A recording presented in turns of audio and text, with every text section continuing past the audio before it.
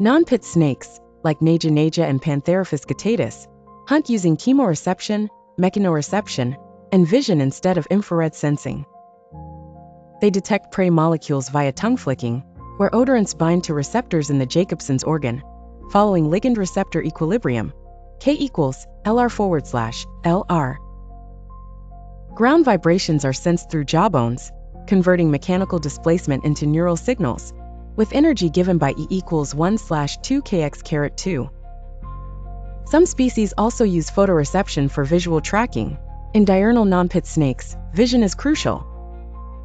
Photon absorption by opsin pigments initiates photochemical reactions, forming images through quantum absorption principles.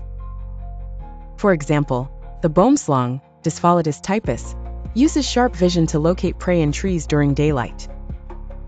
These snakes utilize molecular recognition, mechanotransduction, and photophysics, core elements of physical chemistry, to effectively hunt without thermal sensing. This demonstrates a sophisticated integration of chemical and physical processes in biological systems.